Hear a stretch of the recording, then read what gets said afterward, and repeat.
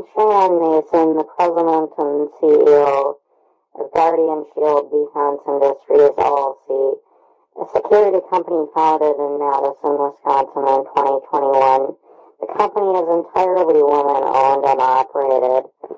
I started the company to create a better class of security company because I believe there are a lot of dishonest security companies out there that are dishonest in their marketing and their work practices, including hiring inexperienced, untrained, undertrained, poorly equipped guards who put the community's safety at risk through their bad behavior, as well as selling security products that either don't work or they're physically impossible in some cases in what they claim.